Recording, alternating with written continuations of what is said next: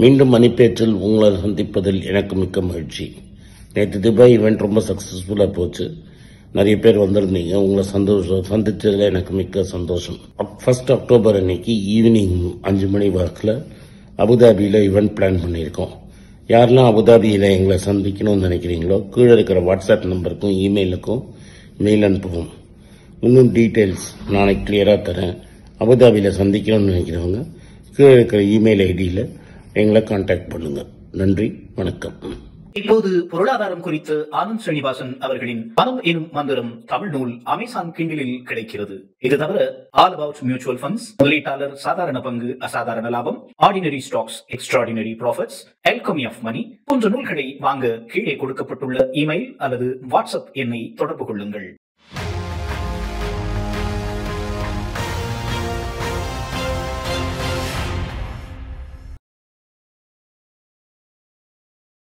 வணக்கம்.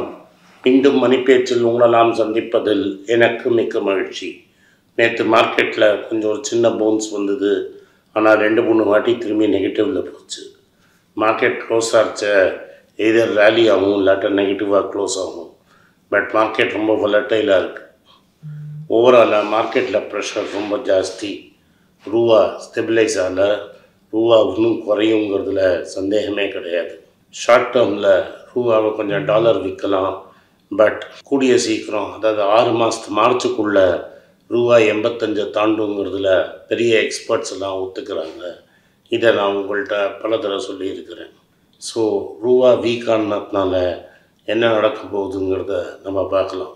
ரூபா வீக்கன் ஆச்சுன்னா நம்ம ஐடி கம்பெனிக்கும் ஃபார்மா கம்பெனிக்கும் நல்லதுங்கிறத உங்களுக்கு பல தடவை சுட்டி காட்டியிருக்கிறேன். நேற்று மார்க்கெட் இறங்கும் போது ஒன்லி ஐடி இண்டெக்ஸ் ஸ்ட்ராங்காக இருந்து மார்க்கெட்டை விழுதுலேருந்து இன்னும் ஃபாலை கொஞ்சம் ஸ்டென் பண்ணிச்சு. அது இன்னும் கண்டினியூ ஆகும். எல்லா ஐடி ஸ்டாக்குமே பயங்கரமாக கரெக்டாக இருக்குது, 30-35%. இன்ஃபேக்ட் டிசிஎஸ் 52 வீக் லோ கிட்ட வந்துருச்சு. அதே மாதிரி நிறைய ஃபார்மா ஸ்டாக்ஸ் ஃப்ரண்ட் லைனும் நிறைய கரெக்டாக இருக்குது. வாங்கிறதுக்கு ஒரு ஆப்பர்ச்சுனிட்டியாக இருக்குது. நீங்கள் இதை 2 மாதம் 3 மாதம்னு பார்க்காம ஒரு 3-5 வருஷம் பார்த்தீங்கன்னா நல்ல ரிசல்ட் இருக்கும். அது மட்டும் இல்லை, மார்க்கெட்டில் இன்னும் ப்ரெஷர் ஏறுங்கிறதுல சந்தேகமே கிடையாது. ஏன்னா ரூபா வீக்கன் ஆக ஆக எஃப்ஐஐ செல்லிங் இன்க்ரீஸ் ஆகும். மியூச்சுவல் ஃபண்டும் டொமஸ்டிக் இன்ஸ்டியூஷனல் இன்வெஸ்டர்ஸும் தான் இந்த ஸ்டாக் மார்க்கெட்டை ஹோல்ட் பண்ணிகிட்டு இருந்தாங்க. அவங்களுக்கும் இப்போ 1 இயர் ரிட்டர்ன் நிறைய இடத்துல நெகட்டிவாக இருக்குது. 1 இயர் 2 இயர் ரிட்டர்ன் நெகட்டிவ் ஆச்சுன்னா ப்ரெஷர் மார்க்கெட்டில் ஏறும். இன்னொன்று, ஃப்ரைடே அன்னைக்கு ஆர்பிஐ டெஃபினட்டாக இன்ட்ரெஸ்ட் ரேட்டை ஏற்றுவாங்க. ஆர்பிஐ இன்ட்ரெஸ்ட் ரேட் ஏற்றினாங்கன்னா டெஃபினட்டாக மார்க்கெட்டில் இன்னும் ப்ரெஷர் வரும். அதனால் நம்மளுக்கு டிஃபன் காஃபி ரேஞ்சில் வாங்கிறதுக்கு இது ஒரு நல்ல ஆப்பர்ச்சுனிட்டி, அரிய ஆப்பர்ச்சுனிட்டி. அதே சமயத்தில் ஜிசெக் ஈல்டும் ஏறும்.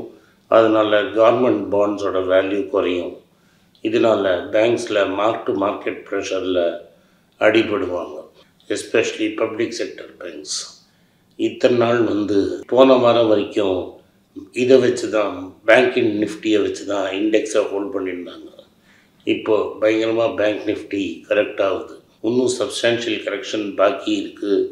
கரெக்ஷன் பாக்கியான அப்புறம் நம்மளோட ஸ்டாக்ஸை நம்ம வாங்கலாம். நேற்று நைட்டும் கோல்டு ரொம்ப ப்ரெஷரில் இருந்தது. 1625 கோல்டை பார்த்தேன். இதே மாதிரி செல்லிங் ப்ரெஷர் இருந்ததுன்னா கோல்டு 1500 டெஸ்ட் பண்ணணும்னு என்னோடய நம்பிக்கை. ரூபாவில் கோல்டு எவ்வளோ தூரம் இறங்குங்கிறது ப்ராக்டிகலி டிபெண்ட்ஸ் அப்பான் ரூபா என்ன ஆகுதுங்கிறத பொறுத்து இருக்குது. கோல்டோட ஃபுல் ஃபாலோட இம்பேக்ட் நம்மளுக்கு ஃபுல்லாக பிளாக் ஆனதுக்கு காரணம் இந்த இயர் டு டேட் 9 மாதத்தில் 10% கீழே விழுந்திருக்கு.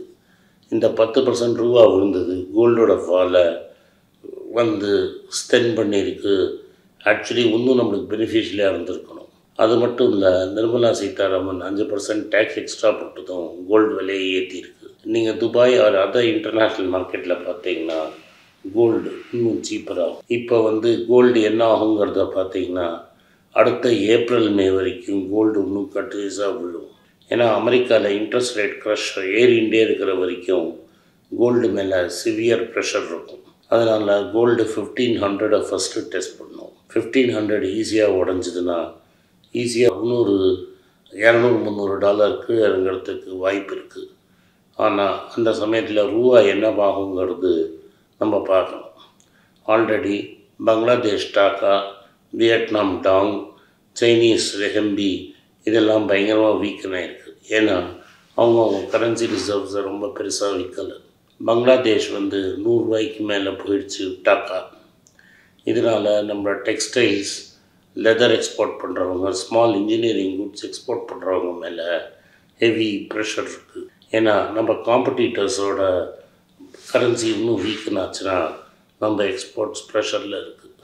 இது நம்மளோட ட்ரேட் டெஃபிசிட் ஃபிகர்ஸ் பார்த்திங்கன்னா உங்களுக்கு தெரியும். எக்ஸ்போர்ட்ஸ் வந்து கான்ட்ராக்ட் பண்ண ஆரம்பிச்சிருக்கு. க்ரூடு வந்து 9 மந்த் லோ போயிடுச்சு. ஆனாலும் ரூபாவும் ஈக்குவலாக விழுந்ததுனால ஃபுல்லாக கவர்மெண்ட்டால் பெனிஃபிட்டை பாஸ் பண்ண முடியல. நியாயமாக இருந்தால் யூனியன் கவர்மெண்ட் இன்னும் ஒரு $20 டேக்ஸை குறைச்சி இந்த பெட்ரோல் ப்ரைஸ் விலையை குறைச்சாங்கன்னா பணவீக்கம் ரொம்ப குறையும். இதனால் பயங்கரமாக வந்து மார்க்கெட்லேயும் ப்ரெஷர் இருக்கும். இன்னொரு விஷயம் என்ன ஆகும்னா, ஆர்பிஐ இன்ட்ரெஸ்ட் ரேட் ஏற்ற ஃபிக்ஸட் டெபாசிட்டுக்கு மக்கள் மாற ஆரம்பிப்பாங்க. இப்போ வந்து 1 இயர் ரிட்டர்ன் மார்க்கெட்டில் ஆல்மோஸ்ட் 0, 2 இயர்ஸ் ரிட்டர்னும் 0 ஆகிடும் end of this இயர்க்குள்ளே.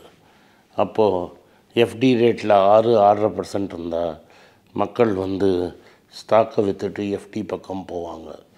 That will mean mutual ஃபண்ட்ஸ்லேயும் flow குறையும். அதனாலேயும் ஸ்டாக் மார்க்கெட்டில் ப்ரெஷர் வரும். இந்த இயர் முடியறச்ச ரூபா எந்த லெவலில் ஸ்டெபிலைஸ் ஆகுதுங்கிறத வச்சு தான் நம்மளால் கோல்டு மார்க்கெட் எல்லாத்தோட டைரெக்ஷனும் சொல்ல முடியும். ஆர்பிஐ வந்து டைம் எடுத்து மெதுவாக தான் ரேட்ஸ் இன்க்ரீஸ் பண்ணாங்கன்னா தென் நம்ம ஊரில் விலைவாசி வீக்கம் ஏறும். விலைவாசி வீக்கத்தை ஏற விட்டாங்கன்னா பின்னாடி இன்னும் ப்ரெஷர் வரும். ஏன்னா இன்னும் ரேட்டை ஜாஸ்தி ஏற்றணும். ஆக மொத்தம் நம்ம reserve bank governor Shaktikanta Das என்ன பண்ணுறாருன்னு நம்ம ஃப்ரைடே பார்க்கணும். நான் முன்னாடியே சொன்ன மாதிரி Tata steel, Natco pharma, doctor Reddy, tech Mahindra, HCL, Wipro இது மாதிரி ஸ்டாக்ஸ் எல்லாம் நீங்கள் சேஃபாக இந்த லெவலில் அக்யூமுலேட் பண்ணலாம்.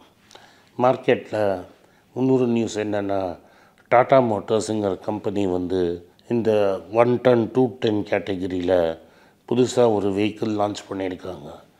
அது வந்து double fuel diesel and compress natural கேஸில் ஓடுது.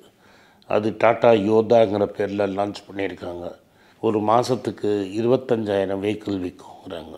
பேசிக்லி ஒரு 6 மாதத்துக்கு முன்னாடி மீடியம் அண்ட் ஹெவி கமர்ஷியல் வெஹிக்கிளும் ஒரு ரேஞ்ச் லான்ச் பண்ணியிருந்தாங்க. Basically what tata Motors is drying வந்து ஒரு வீக் மார்க்கெட்டில் மார்க்கெட் ஷேர் கெயின் பண்ண ட்ரை பண்ணுறாங்க. டாட்டா மோட்டார்ஸில் வெறும் எலக்ட்ரிக் கார்ஸ் மட்டும் ஒரு பெரிய அட்வான்டேஜ் இல்லை. என்றைக்கு கமர்ஷியல் வெஹிக்கிள் டேர்ன் அரவுண்ட் ஆகுதோ அவங்களுக்கு அதுவும் ஒரு பெரிய அட்வான்டேஜ். ஸோ மார்க்கெட்டில் டாட்டா மோட்டார்ஸ் கரெக்டாக ஆச்சுன்னா கூட நீங்கள் டாட்டா மோட்டார்ஸ் டிவிஆரையும் பார்க்கலாம். ஸோ நான் சொன்ன மாதிரி Tata steel, tata Motors DVR, அதுக்கப்புறம் doctor Reddy, Natco pharma, HCL, Wipro and டிசிஎஸ்ஸை நீங்கள் கன்சிடர் பண்ணலாம் கொஞ்சம் கொஞ்சமாக அக்வயர் பண்ணுறதுக்கு. இன்னும் மார்க்கெட் இறங்க இன்னும் அக்வயர் பண்ணுங்கள். இதில் என்ன ஒரு விஷயம் வந்திருக்குன்னா, மார்க்கெட்டில் ஒரு நியூஸ் வந்திருக்கு. மார்க்கெட்டில் லக்ஸுரி குட்ஸும் லக்ஸுரி கார் சேல்ஸும் பயங்கரமாக இன்க்ரீஸ் ஆகிருக்கு. கார் சேல்ஸ் ஒரு மாதிரி ரிக்கவரி ஆகிருக்குன்னு பார்த்தீங்கன்னா 10 லட்ச ரூபாய்க்கு மேலே இருக்கிற கார் தான் விற்றுருக்கு. இந்தியாவில் லக்ஸுரி குட் சேல்ஸும் நிறைய இன்க்ரீஸ் ஆகிருக்குங்கிறத மக்கள் சுற்றி காட்டுறாங்க. இது நம்மளுக்கு என்ன தெரியுதுன்னா, இத்தனை நாள் முன்னாடியே நான் உங்கள்கிட்ட சொன்னது இந்தியாவில் ஒரு ஷேப் ரிக்கவரி இருக்குதுன்னு. அதாவது பணக்காரர்கள் இன்னும் பெரிய பணக்காரர்கள், யாருக்கெல்லாம் பணம் இல்லையோ, middle class, lower middle class, daily தொழில் செய்கிறவங்க, சிறு தொழில் செய்கிறவங்களோட பொசிஷன் இன்னும் வீக்காக இருக்குது. இதனால் வந்து கிளியராக வந்து இந்த வெல்த் டிவைடுங்கிறது பயங்கரமாக இன்க்ரீஸ் ஆகிருக்கு. இந்த வெல்த் டிவைடை ஆர்டிஃபிஷியலாக க்ரியேட் பண்ணது நம்ம நிர்மலா சீதாராமன் தான். ஏன் ஆனால் அவங்கள போல்டாக சொல்கிறேன்னா, அவங்க இன்டைரக்ட் டேக்ஸஸை பயங்கரமாக ஏற்றியிருக்காங்க. பெட்ரோல் டீசல் மேலே இருக்கிற வரி ரொம்ப ஜாஸ்தி. அது மட்டும் இல்லை, ஜிஎஸ்டியை எல்லா பொருள் மேலேயும் எக்ஸ்பேண்ட் பண்ணியிருக்காங்க. நிறைய பொருளில் ஜிஎஸ்டியை ஏற்றிருக்காங்க ஸ்லாபை. சாதாரண சாப்பாடு, அரிசி, பருப்பு, அதை தவிர பால், தயிர் எல்லாத்துலேயுமே ஆட்டோமேட்டிக்காக ஜிஎஸ்டி வர மாதிரி பண்ணியிருக்காங்க. பார்க்குறதுக்கு ரொம்ப சிம்பிளாக இருந்தாலும் 5%ங்கிறது ஒரு பெரிய அமௌண்ட்டு. ஆல்ரெடி விலை வீக்கம் ஹோல்சேல் மார்க்கெட்டில் டபுள் டிஜிட்லேயும் ரீட்டைல் மார்க்கெட்டில் 7% ஒரு வருஷத்துக்கு மேலே இருக்குது. அதனால் இது மாதிரி இருக்கிறச்ச ஏழைங்களும் லோவர் மிடில் கிளாஸுக்கும் அவங்க பணத்துலேருந்து ஒரு figure share of the by வெளில போகுது.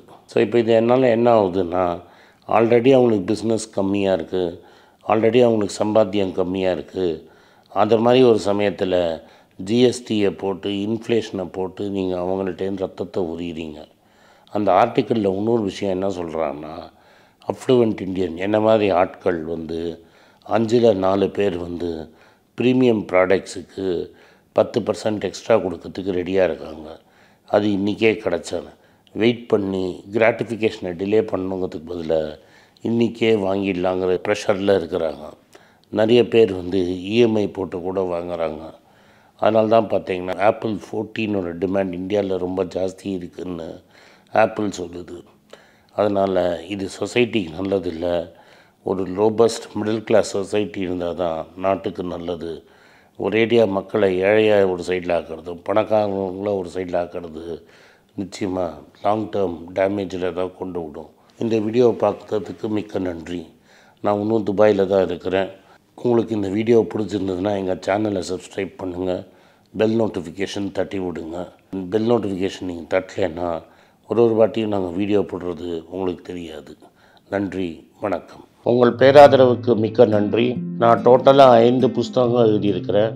3 ஆங்கிலத்தில் எழுதியிருக்கிறேன். அதில் 2 தமிழாக மொழிபெயர்த்துருக்காங்க. ஸோ டோட்டலாக 5 புஸ்தகம் ஆச்சு. இந்த 5 புஸ்தகத்துக்கு ஹார்ட் காப்பி வேணும்னா நீங்கள் கீழே இருக்கிற வாட்ஸ்அப் நம்பருக்கு மெசேஜ் அனுப்பிச்சிங்கன்னா எங்கள் டீம் உங்களை கான்டாக்ட் பண்ணுவாங்க. இந்த 5 புஸ்தகங்களில் 3 புஸ்தகம் கிண்டலில் இருக்குது. அமேசானில் கிண்டலில் வாங்கணும்னு ஃபீல் பண்ணுறவங்க நேராக கிண்டலில் வாங்கிக்கலாம். தமிழ்லேயே யாராவது ஃபைனான்ஸ் நியூஸ் படிக்கணும்னு ஃபீல் பண்ணிங்கன்னா தயவுசெஞ்சு moneypechu.com விசிட் பண்ணுங்கள்.